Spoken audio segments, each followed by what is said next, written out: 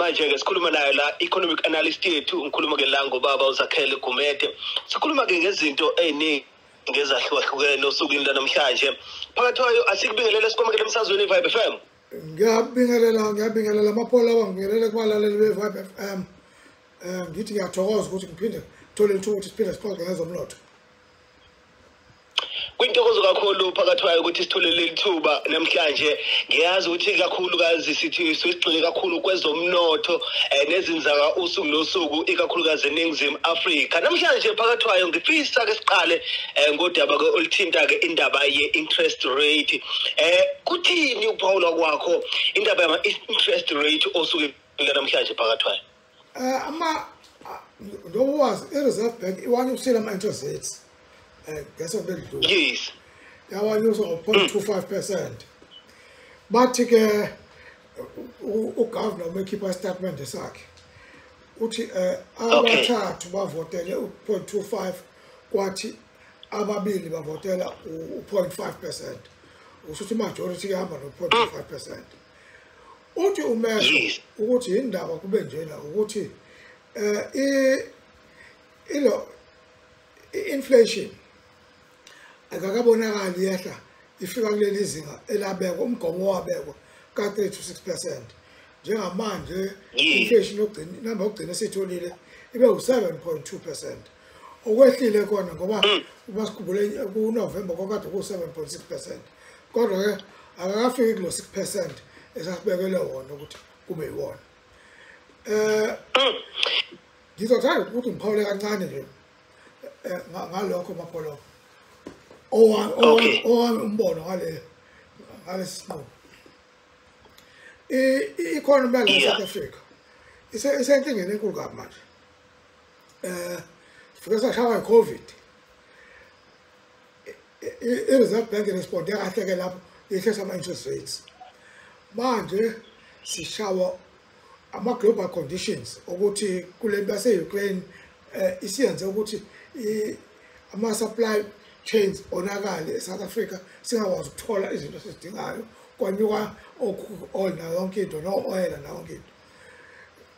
Ngaphezu kwalokho eSouth Africa sinale nkinga ye-load shedding esiyenze manje ukuthi nosomabhizinisi baqake manje abasakwazi ukusebenza. I-economy yonke impintshekile. Abantu balahlekelwa imisebenzi ngoba indawo abasebenza kuzona ziyavala ugesi awukho. Manje bese kuthi ke laba bantu ababoleke imali ibona manje sebezompintsheka kakhulu ukuthi vele bebelahlekelwa imisebenzi noma amaholo abo ehla. Baphinde kuthiwe no empeleni nina nemali eningi ngoba phela ukuvala inflation ukuzama kwehlisa inflation ngama-interest rates ukuthi ngithi ngireduce interest ukuze ungabe uyothatha isikweletu ukuze uthenga. Manje sithi ke okay ke wena usunaso isikweletu usuphathe isikweletini. La inkinga yakho. Uphathe isikweletini uhlezi endlini oyikhokhela u5,000 rand ngenyanga. Umsebenzi uyakulahlekela or mhlambe ususebenza short time kodwa indlu lohlala kuzona safuna ukhokhela u5,250 rand ngenyanga. Ileyo nto ngisho ukuthi ngathi khona ukungabonisi ukungacabangi ngikahle ngalesi sinqumo sale interest rate decision.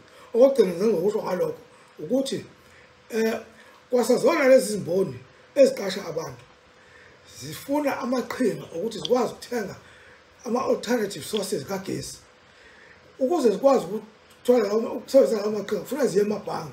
Kodwa manje nakho ama-interest rate anyukile azikwazi ukuthi zithole leyo mali ezingabe ziyayithola ukuthi zithenga ama-generator noma ama-solar panel noma yini ukuthi zikwazi ukuqhubeka zisebenza.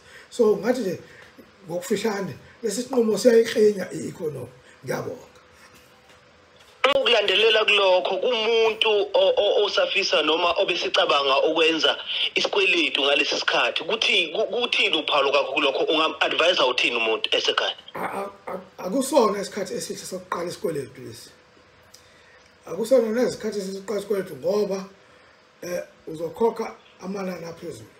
Indlela engcono beka imali yakho la ungayibeka khona ebhange noma kuphi ulinde ubekezele uphila le ndlela ukwathi uphila ngayo azophinda ehlaba interest rates bese ukwazi ukuthi uqale isikweletu ngaleyo ndlela.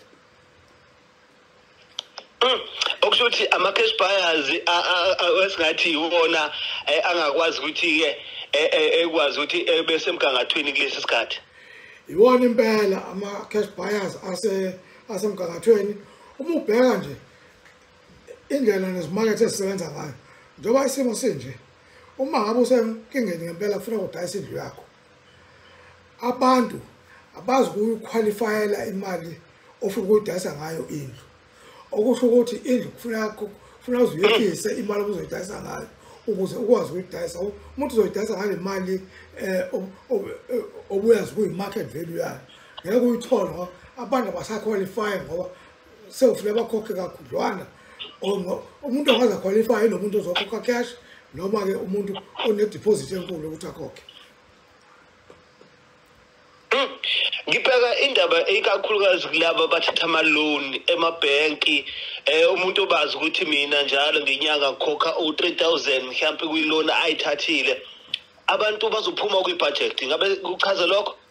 Kulapho impela mabe une-loan obuyikhokha. Lento engeke ngisho-ke kodwa ukuthi mabe ngesikhathi ama-interest rates ephansi, abona ngesikhathi se-COVID ama-interest rates ehla kakhulu azafika ko-3% i-repo rate. Ngaleso sikhathi ngangithi kubantu ungasehlisi isitatimende sakho noma ibhange litshela ukuthi hayi isitatimende sakho sesiyehla ngoba ama-interest sesehlile. Ungasehlisi isitatimende sakho, sigcinisile kade sikhona ukuze kuthi uma sekufika isikhathi njengalezi ungabe usuphathe usekuba nzima ukuthi uphinde ukhokhe. Hayi kuhle kakhulu. Ake siqhubeke sibheke indaba kaPetrol eNingizimu Afrika, ukhuphuka nokunyuka kwenani likaPetrol. Inkinga lesi sike sakhuluma ngayo ngaphambilini, but kubukakala isisombululo noma isixazululo singabikho kule nkinga phakathi kwayo. Hayi asike isixazululo, uyanyuka nje futhi kusasa. Uyanyuka nje futhi kusasa kulabo abanezimoto nje gcwalisana amathanga kade esho noprofessor Dubisa namhlanje ethi sigcwalisa amathanga namhlanje uPetrol uyanyuka kusasa. Angaboni nokuthi unyuka ngamalini, kodwa bengibona from kusuka uma ngibona inyanga indlela kade aqhubeka ngayo irandi belehla na uPetrol uthe unyuka ngoba ukhumbula uke waba la ko$79 ibarrel. Hayi manje uke wabuza ko-90 noma njengoba ngibona namhlanje ku-86 kodwa ke sekulate ukwehla kwawo namhlanje. O-90 lawo ibona sebesimazile ufika nyuka uPetrol namhlanje ebusuku. Ilapho nje sithi sisuka osizini kaJanuwari zongena osizini kaPetrol. Kusuthi namanani empahla ikakhulukazi ezitolo azokhuphuka futhi. Ikhoni indaba yokwehla nokwenyuka kaPetrol because kubanga lento abathi ama-economists i-uncertainty. Uma ngabe unesitolo wazi ukuthi i-transport yakho ubiza imali engaka, uma ngabe kunale transport ehla enyuka nyanga zonke, uphela ungasazi ukuthi kufanele ubekephi lento, bese ke kuphela lapho kulimala kakhulu abathengi ngoba uyazi nawe njalo uma bekuthiwa uPetrol unyukile bakhona bathi hayi sekufuneka sinyuse amanani ethu, amatekisi afuna ukunyusa ama-price nasey'tolo bekhona bathi hayi siyanyusa manje, kodwa awukazuzwe kuthiwa kukhona ukuthi hey uPetrol wehlile nami sengehlisa.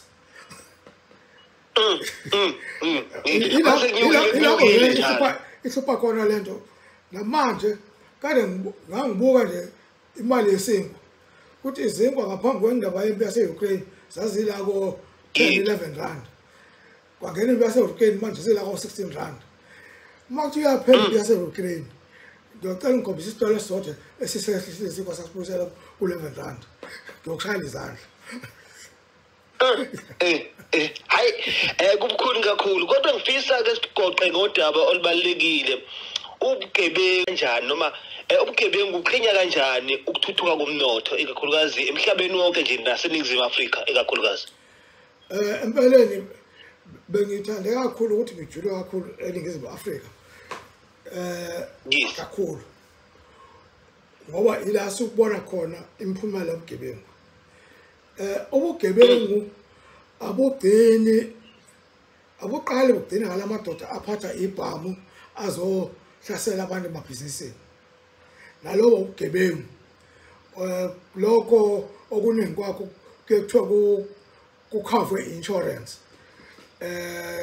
yabo kuba khona itrauma kulimala abantu kube yini ngempahla intshontsho kodwa abantu bakwazi ukuklema ku-insurance uma bebenawo umshwalense ubugebengu engikhuluma ngabo yilopho obumpintsha nabo labo engikhuluma ngabo njalo bokuqala hayi ukuthi abubalulekile kubalulekile ekukhubazeni umnotho but obuwale engithanda ukufocusa kona yilo obunobudlobongela bokuthi kumane kusuke nje abantu ngoba befuna bezama ukuthi bazibhekele bona owabo umnotho bese bezama ukubulala icompetition ngizokwenza isibonelo nje ezimbalwa isibonelo sokuthi kunamahlebezi ukuthi kunabantu abalimaza ingqilasizinda yezitimela khona bona bezohlomula ngokuthi lezo mpahla ezithuthwa ngezitimela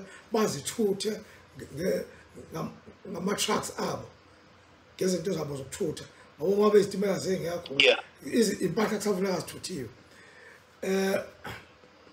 kulapho oqala lapho asazi noma yilabo abantu abadayisa i-scrap metal yini kodwa zikhona izinsolo zokuthi bakhona nalaba abama-truck abathumelayo ukuthi akulinyazwe ingqalasizinda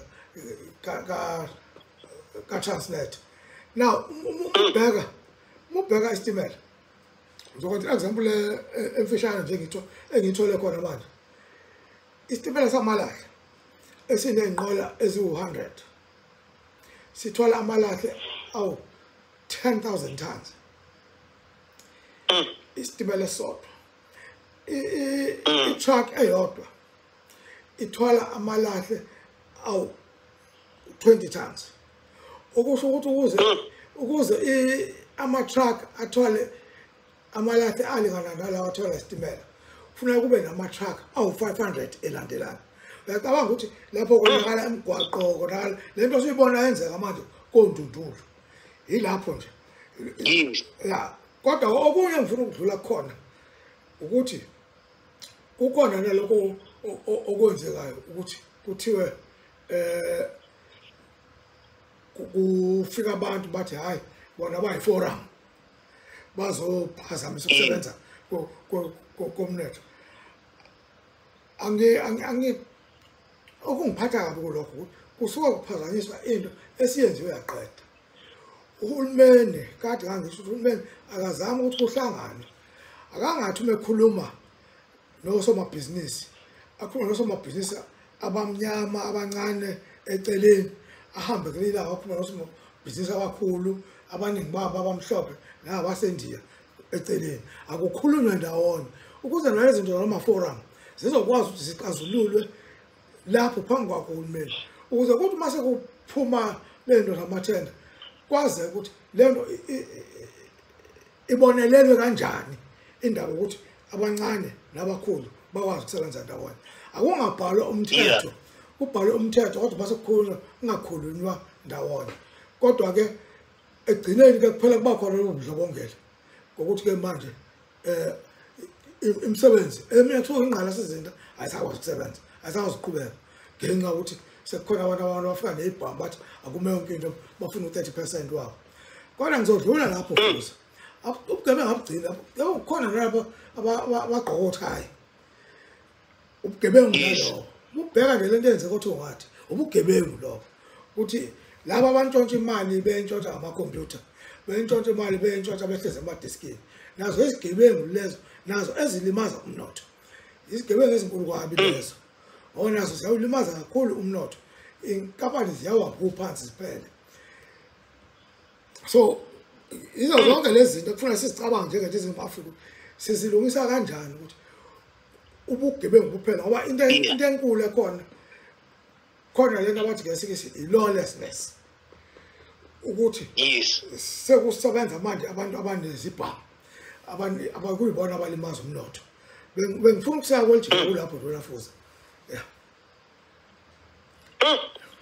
wayithinta indaba ebalekile phakathi kwayo nokuyinto ngempela ke ebebahlumeza kakhulukazi abahlali baseningizimu Afrika singasho sithi siqala ngegeli phansi lo nyaka ka2023 sesiphethe phakathi kwayo lo nyaka siqala ngegeli phansi asithembe nje ukuthi kubaholi ukuyibona benza ama economic policies bazovela nama economic policies ukuthi kushashe kujike ngoba uma ngibheka indlela esenza ngayo so fika kulento okuthiwa ifiscal cliff ukuthi uhulumeni kuzo zonke lezi zinto azama ukuzenza yeah nanokuthi nalezi imali lezo ekuthiwa